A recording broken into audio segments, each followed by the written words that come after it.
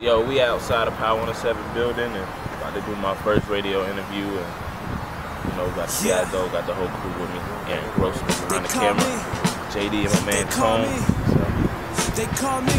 Let's see what they talking about. Truez, alcohol in the cup, got a nigga stuck, think about the motherfuckers that died. I'm only headed up like I'm dreaded up, so I laid up in the Cadillac ride. Niggas won't match my fly, real enough to look at my eyes. Truez, nigga, stack, figures, big enough, open up them thighs. Afros, that's nappy, freak hoes, but classy and nasty. The awesome fucking life, if you ask me. Bitch, we earn this shit, give a piece and we burn this shit. Dope, like that kind of stuff. You know, it's like I don't know. It's just a. And then what he said, the lady said, I think I seen this guy on YouTube. Yeah. Phil's dude said I seen this video a while ago. Yeah. You know what I'm saying? The guy on World Star was like, did you read any of the comments?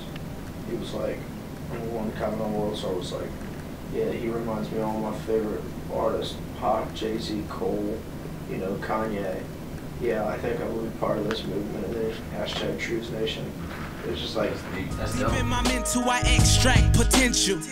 Influential with the pencil, I get into some deep shit, like grave sites on the late night, like Letterman. When the show starts, I be a better man, better than these veterans that never land. An helping hand to a struggling man, that's real. Too many niggas playing possum, and I'm the rose that grew from concrete. They fucking up my block.